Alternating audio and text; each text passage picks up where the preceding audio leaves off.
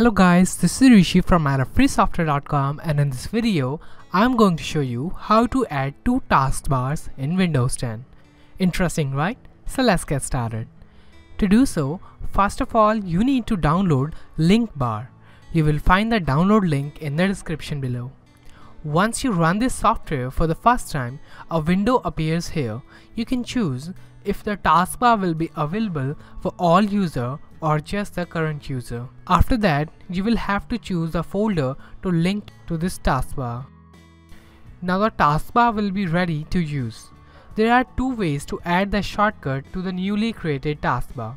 Let's check them out. The first way is to right-click on the new taskbar and select the new shortcut option.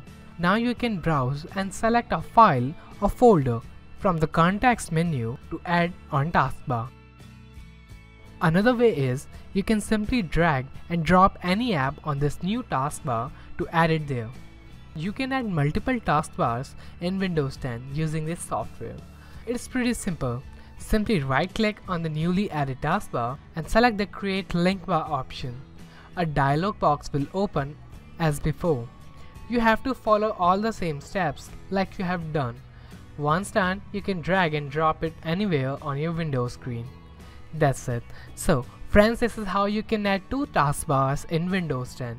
If you like this video, do remember to hit the like button below and subscribe to our channel for more such interesting tips and tricks. Bye for now.